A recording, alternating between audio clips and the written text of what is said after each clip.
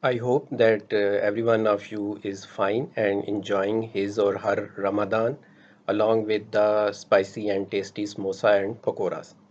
Today we are going to talk about a very basic concept in plant resistance, rather a question which we are going to answer, and the question is which is asked to us as a student of plant pathology and the entomology is very simple, that why a pathogen or insect attack a certain plant and why not it attacks other plants present in the field.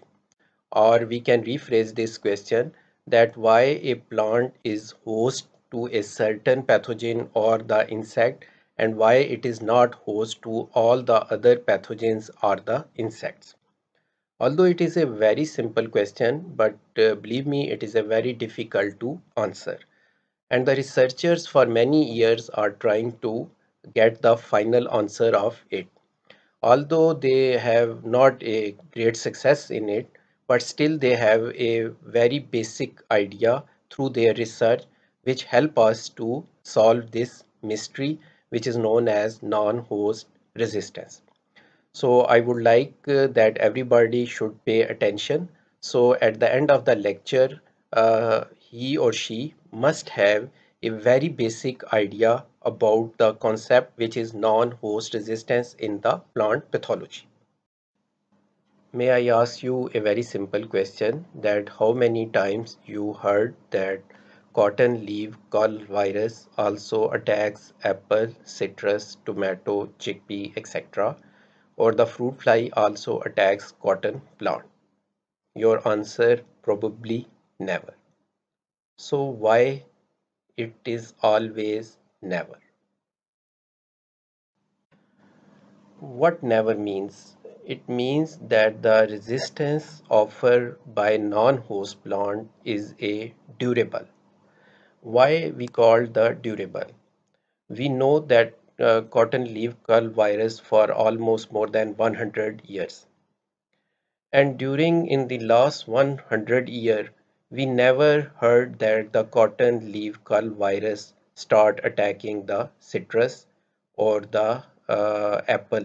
It means at least for the last 100 years, the apple and the citrus or the tomato are the non-host of the cotton leaf curl virus, or there is a non-host resistance exists in the tomato or the apple or the citrus against the cotton leaf curl virus.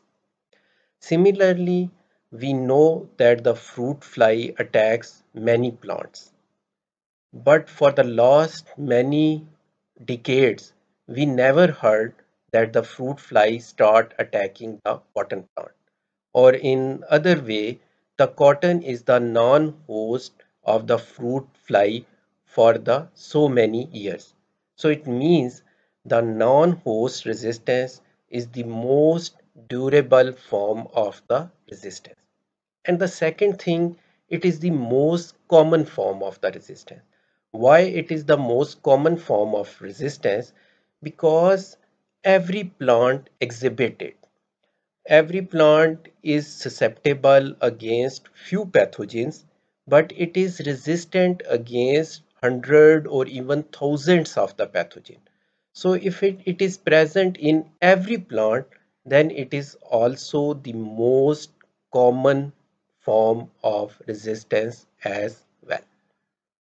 In the last slide, we talk about that the non-host resistance is the most durable form of resistance and it is the most common form of the resistance.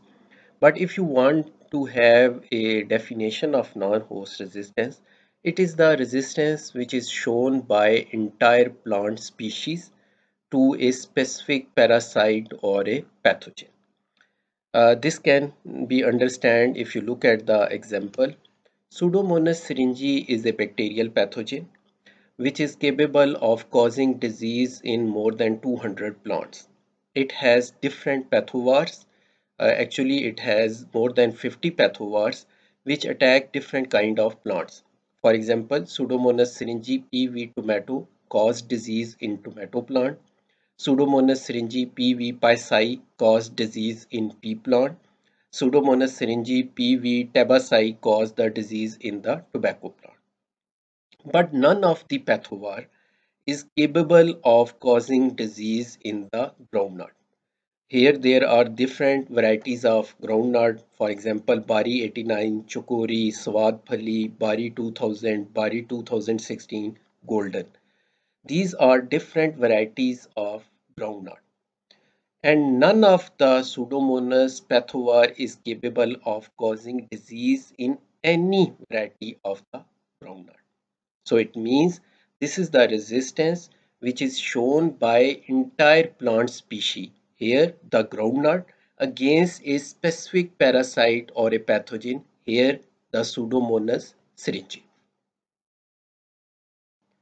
Like any country's defense system, the plant defense system also work in the layers. You always see the rangers at the border, then the infantry, then the armored corps, and the gunners are backing the infantry. But you never see that any country put tanks and guns at the border. Similarly, the plant defense system also occur in the layer. The first layer of the plant defense system is known as non-host resistance. This layer of the defense system filters the maximum number of the pathogens so that only the few pathogens are capable of breaching this layer. And this layer is connected to the many more layers which sometimes work together and which sometimes work independently, but they are always work in a kind of team. So the non-host resistance is the outer layer, and then the other layers are subsequently present. As I mentioned earlier, that the non-host resistance is the most common form of resistance, and every plant exhibits it. But still, the phenomena of non-host resistance is not properly understood. The researchers are trying their level best to solve the mysteries of non-host resistance and to try to answer the following questions. The questions are: what are the components of non-host resistance? Second, how similar it is the host resistance and how it is different from the host resistance? And the other is that does it occur in a one form or it has more than one form or the types? So in the coming slides, we try to answer these questions from the published material so far. Non-host resistance is a form of true resistance, and if it is a form of true resistance, it means that it should be under the control of one or more genes. So if it is so, then how we can know that which gene of the plant is actually plays role in the non-host resistance? It is always difficult. Why? Because on the non-host resistance, you can't apply the gene for gene model which is given by the Floor in 1946.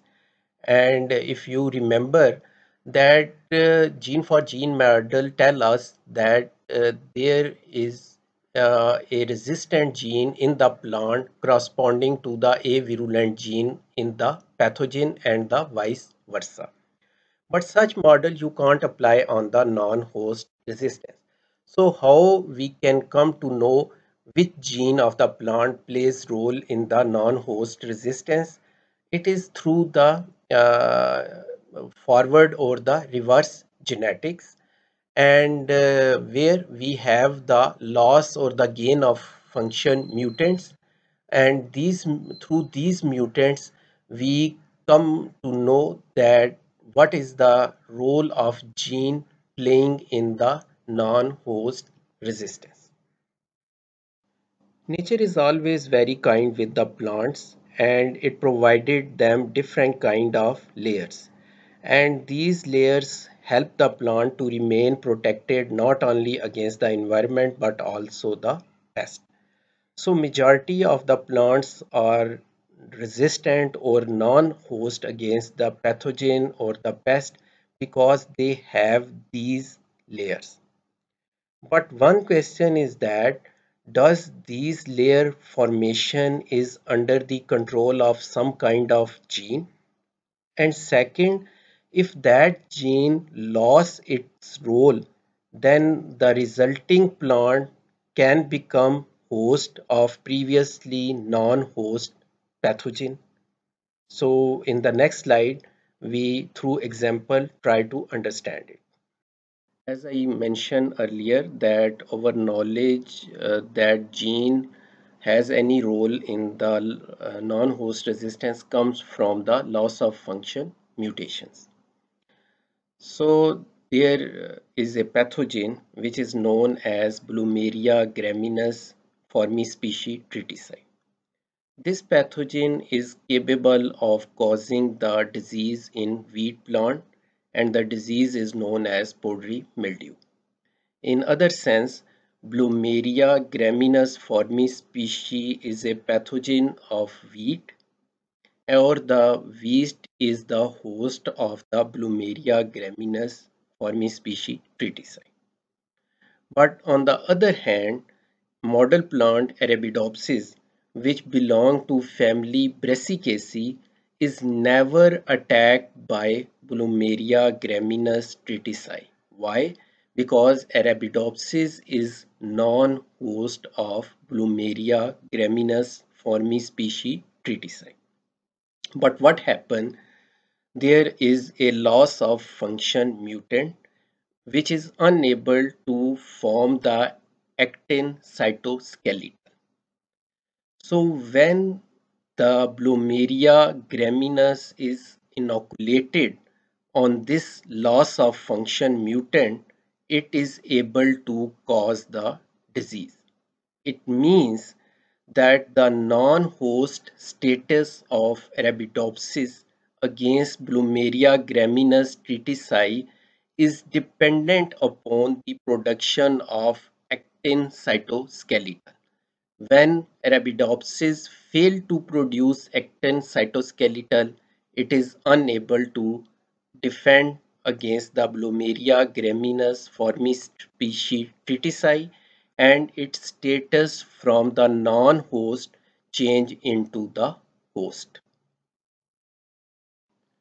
Many plants are non-host of the pathogens because they produce certain kind of antimicrobial compounds which are known as phytoantispins.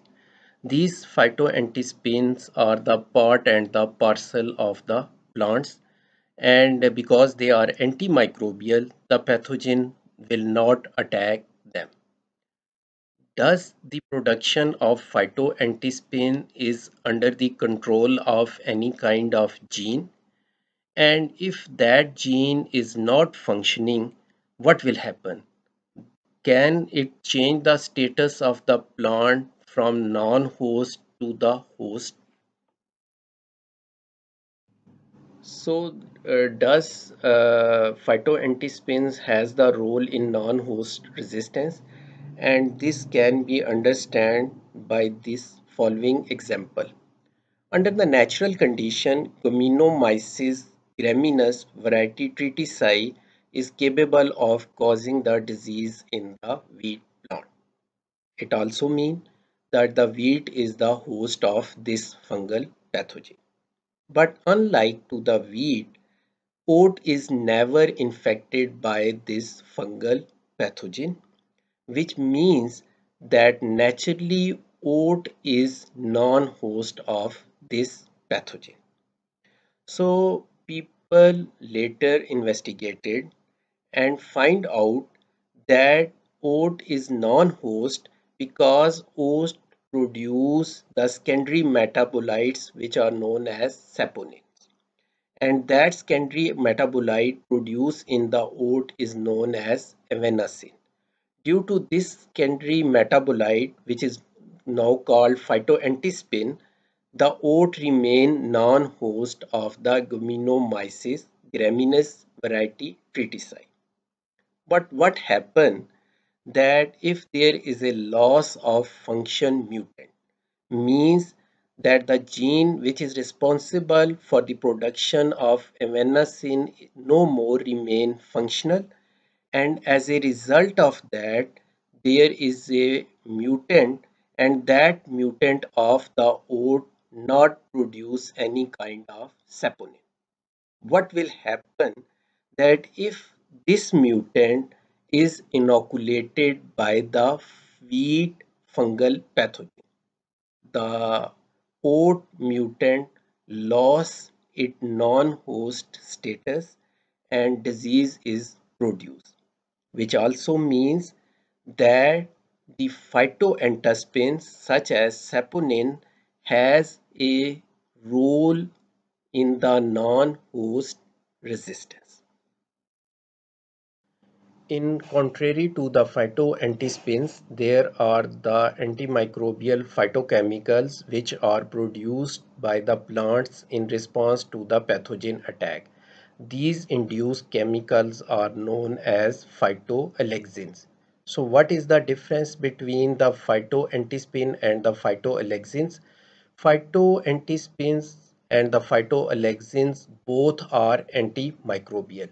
But phytoantispins are produced by the plants whether they are attacked by the pathogen or they are not attacked by the pathogen. They are part and parcel of their physiology, while phytoalexins are only produced by the plants in reaction to the pathogen attack. So we must able to differentiate what are the phytoantispin and what are the phytoalexins. The next question is that whether the phytoalexins has any role in the non-host resistance, and this we can clarify by the coming example. So, in this example, we will like to talk about that whether the phytoalexins has any role in non-host resistance or the not. Under the natural condition, Arabidopsis plant is resistant against Alternaria brassicola. So, in other words, Arabidopsis is non-host of Alternaria brassicola. But a loss of function mutant, which is known as phytoalexin deficient mutant or PAD, is become susceptible against the Alternaria brassicola. So it means when this gene that is known as PAD is non-functional, then the plant become susceptible.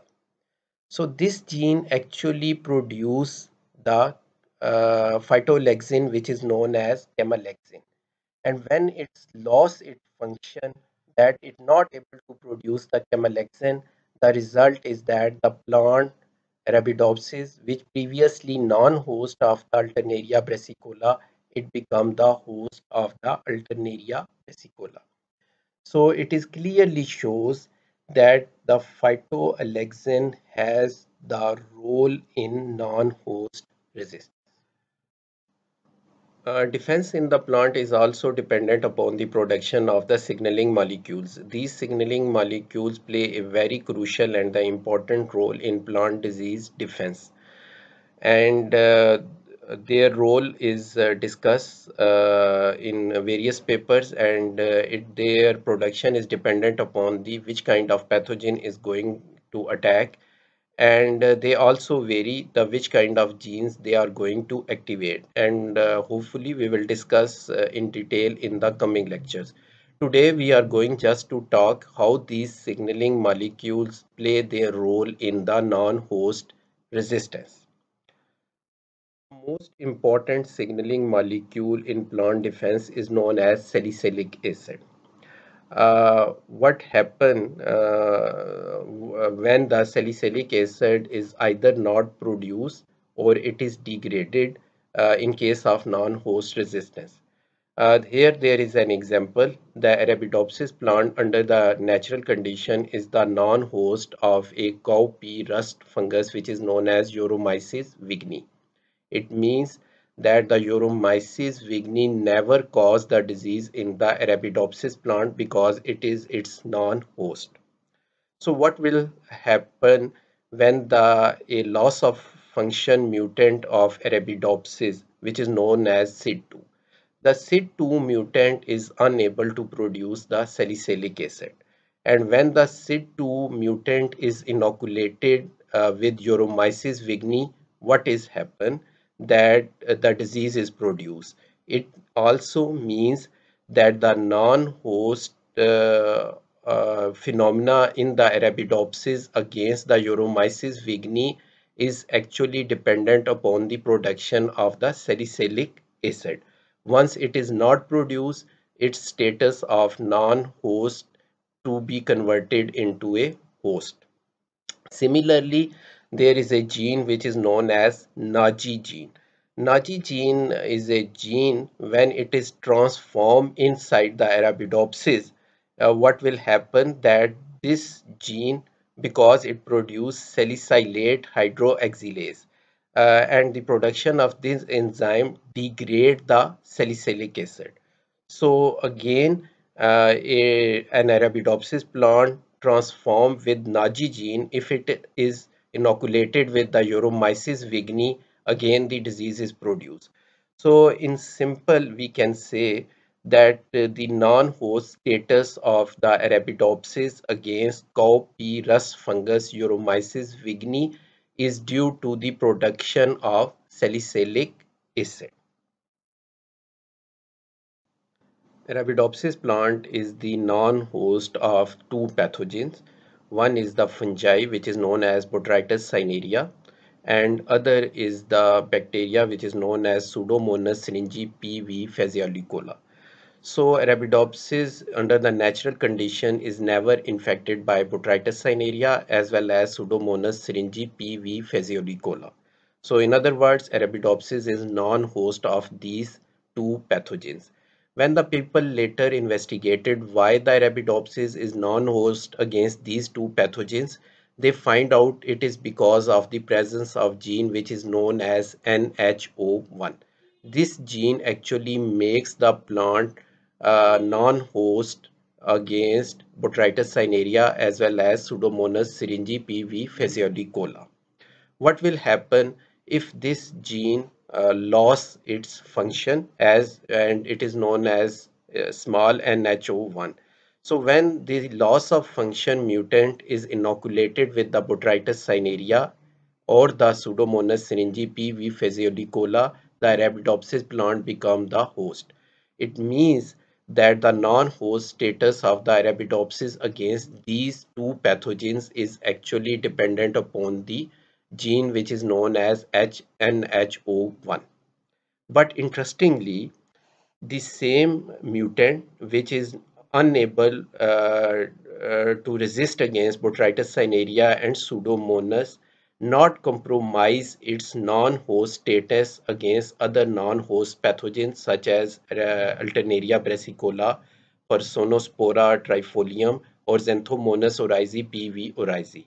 What it means? What is your answer? Think about it. It means that the non-host resistance is not dependent upon a single gene. Rather, it is more than one gene involved in non-host resistance. One gene NHO1 is providing its protection against Botrytis cinerea and Pseudomonas syringae, but definitely there are other genes which providing or making the Arabidopsis a non-host against the other kind of pathogens. So that is one of the reason why the non-host resistance is more durable, because it is not under the control of a single gene as we see in case of host resistance.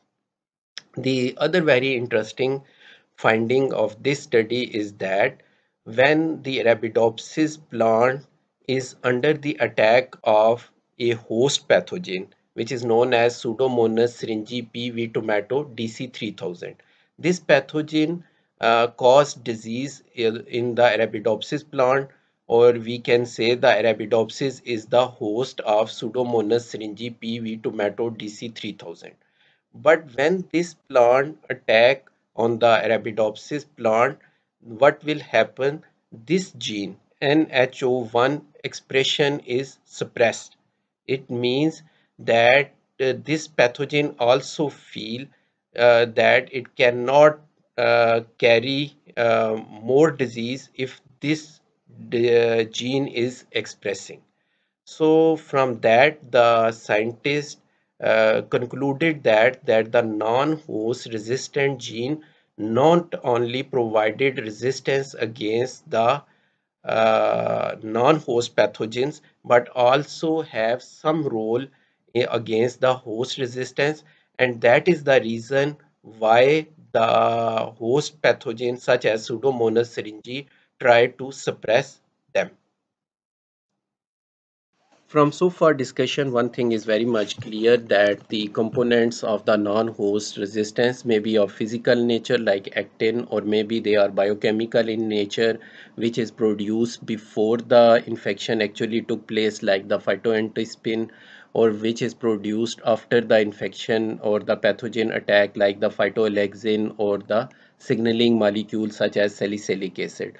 So it means when we say about the components of the non-host resistance, it is not based on a single component, but rather more than one component.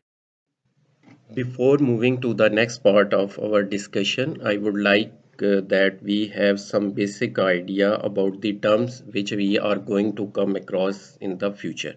The first term is known as PAM.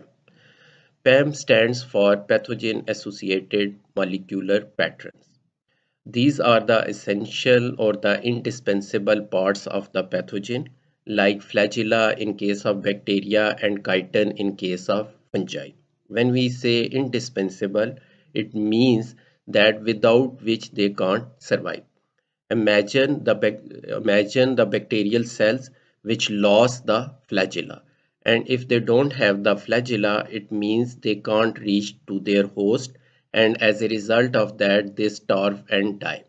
Same is the situation in case of chitin. If the fungal spores or the mycelium lost the chitin, it means the cell wall is lost, and without the cell wall, there will be no chance that the fungi can survive. So, pathogens can't live without the PAMs. What happen in the nature, the plants are provided the special kind of receptors, and these receptors are present at the cell membrane of the plants, and these receptors have the ability to detect the PAMs, or that is why they are known as pattern recognition receptor, because they are able to detect the PAMs, so they help the plant to activate its resistance system. And as a result of that, the plant become immune. As this immunity is due to the detection of the PAMs, that is why this immunity is known as PAM trigger immunity, and it is also known as PTI. Most of the non-host resistance is actually under this phenomena, which is known as PAM trigger immunity or the PTI. Although the PTI is the first line of defense and most of the pathogens are detected at the cell membrane, but the pathogens also have the mechanism to dodge the receptors present at the cell membrane, and this help them to put effectors directly inside the host cell where they are able to cause the disease. In very early part of our course, I told you the effector proteins are those proteins which are capable of causing the disease. But inside the host cell, there are some resistant proteins are present. These resistant proteins have the ability to detect the effectors. And due to this ability, the plant become resistant. As this immunity is due to the detection of the effectors, That is why this immunity is known as effector trigger immunity. The host resistance is due to the effector trigger immunity or the ETI, and the non-host resistance is due to the PAM trigger immunity, or we can call it PTI. Now we can move to the next part of our discussion, and that is the types of non-host resistance. Non-host resistance has two types. One is known as type 1, which is without the HR, and the other is type 2 with the HR. And I guess that everybody has no idea what is the HR. HR stands for hypersensitive response, and it is the suicidal response shown by the resistant host cell when it is invaded by the a virulent pathogen. And as a result of that, not only cell die, but the pathogen inside also die, and the rest of the plant remain protected against the pathogen. HR always produce symptoms, which is usually a necrotic area where the infection or the invasion of the pathogen take place. It is very interesting that a single plant can show two type of non-host resistance against two different pathogens. For example, Nicotiana benthamiana exhibit type 1 non-host resistance against Xanthomonas campestris PV campestris. It means without HR. But if the same plant is attacked by other non-host pathogen such as Pseudomonas syringae PV tomato, it showed type 2 non-host resistance mean with the HR. So a single plant showing both kind of non-host resistance depending upon which kind of pathogen attacking on it. On the other side, there is a pathogen which is known as Pseudomonas syringae PV fasciolicola. This pathogen triggers non-host resistance type 1 in Arabidopsis, mean without HR, but if the same pathogen attack the tobacco, then it activate type 2 non-host resistance with the HR. So there is a variation that a single pathogen can induce a type 1 as well as type 2 non-host resistance depending upon the plant it is going to attack.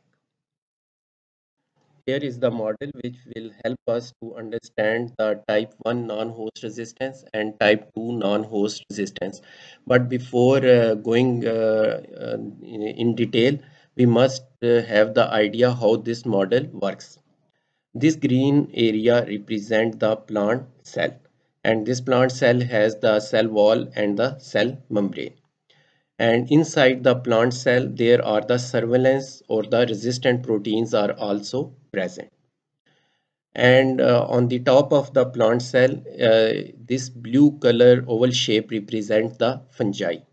But if you look at that, it is written NB. It means that it is a non-host pathogenic fungi for whom this plant is not the host. Similarly, this brown area is also written NP. This represents the phytopathogenic bacteria, but for this bacteria, this plant is not the host. So first we are going to discuss the type 1 non-host resistance. What is happen when the non-host plant is attacked by the non-host pathogenic fungi or the bacteria? Most of these fungi and the bacteria not enter inside the host cell because the presence of structures such as wax layer or cell wall or the hairs present on the surface of the plant. So these fungi and these bacteria are mostly filter at the cell wall. This is the first obstacle which they can't pass. Even they can pass the first obstacle, they are detected by the uh, pattern recognition receptors present at the cell membrane. And why they are detected? Because the presence of PAMs. we already know that in case of fungi, the PAM is the chitin, and in case of the bacteria, the PAM is the flagellum.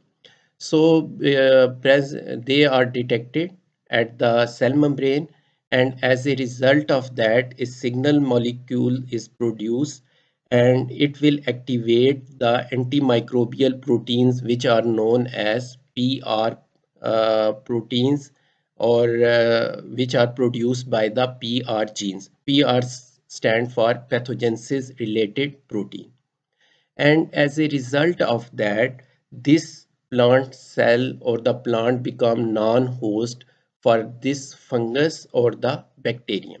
If you notice that here, the neither the fungi nor the bacteria able to enter inside the host cell, so they never enter inside the host cell.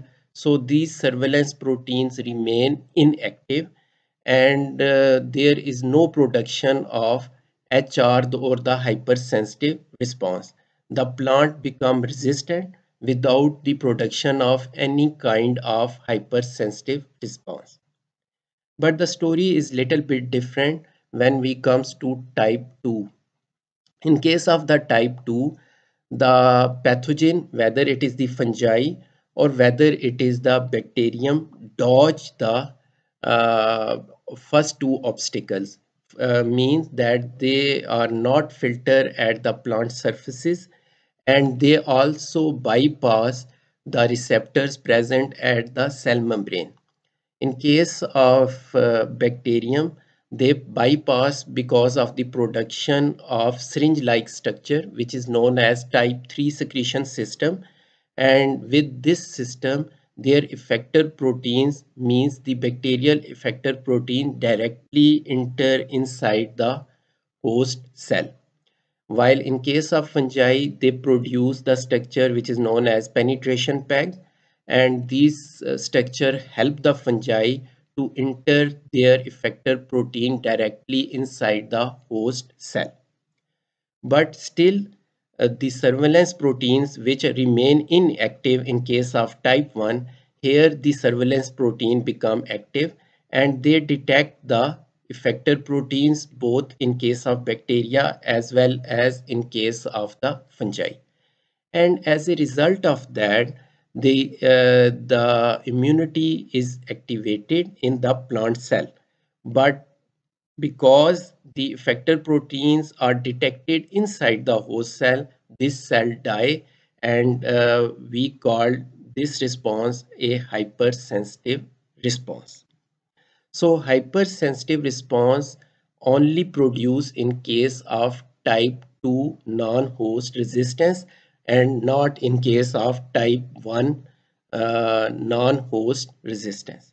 And also there is activation of PR genes and SAR also take place. The That is why some people think that the type 2 non-host resistance is very near to the host resistance, because in case of host resistance, there is also the production of hypersensitive response. This is the brief comparison between the type 1 non-host resistance and type 2 non-host resistance. In case of type 1 non-host resistance, it is always symptomless. Mean because there is no HR, so no necrotic area is formed. While in case of type 2, the HR take place, and as a result of that, necrotic area is produced which can be detectable. Type 1 non-host resistance is the most common form of non-host resistance, but it is usually goes unnoticed. And why it is goes unnoticed? Because it don't produce any kind of HR. While type 2 is less common, but it is always noticed because it produces the HR, where we can see the symptom in the form of brown necrotic spot. Type 1 non-host resistance is based on the recognition or the detection of the elicitators, or that we can call them PAMs. and it is detected by the pattern recognition receptor present at the cell membrane. While the type 2 non-host resistance is based on the specific recognition of the effector's proteins by the surveillance protein of the plant which is present inside the host cell. The fourth is that the type 1 non-host resistance is very much different from the host resistance, while type 2 non-host resistance is quite similar to the host resistance because both in type 2 as well as in the host resistance, HR is produced. There is always a question for the plant pathologist from where this non-host resistance is originated. If you recall, during the boom bust cycle talk, I have told you that the host and the pathogens co-evolve with each other. At some point of time, the host acquired the resistant gene, and in response to that, the pathogen tried to acquire the virulent gene. So this cycle is going on and on. Every time when the host become resistant, the pathogen come with the new virulent gene. But the non-host resistance is little bit different from this concept of co-evolution. There is another question which is asked by the plant pathologist is about the origin of the non-host resistance. We already discussed that the host resistance is under the phenomena of co-evolution, means host and the pathogen co-evolve together. So while the non-host resistance is under the phenomena which is known as one-sided evolution.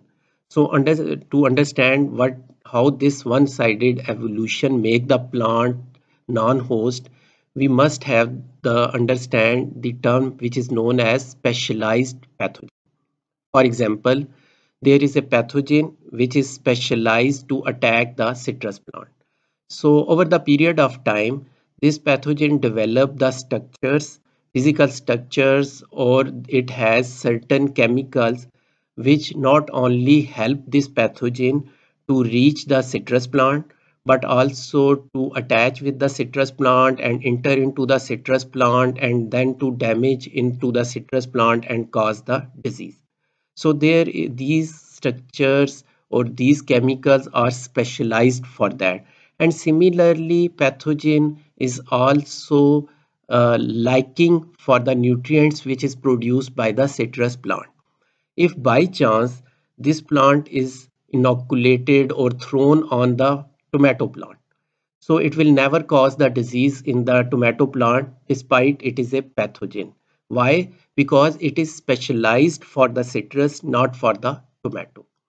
Similarly, in case of one-sided evolution, which has taken place in the plant maybe centuries ago, the plant evolved certain structures or the certain chemicals for that the pathogen has no specialization. So because the pathogen has no specialization for that plant, it will never attack that plant and that plant become non-host for that pathogen. So one-sided evolution make the plants non-host of the pathogen. Similarly, if the plant is evolved in a different geographical area, for example, a plant is evolved in or originated in Australia, and there is a fungi which is evolved in Pakistan.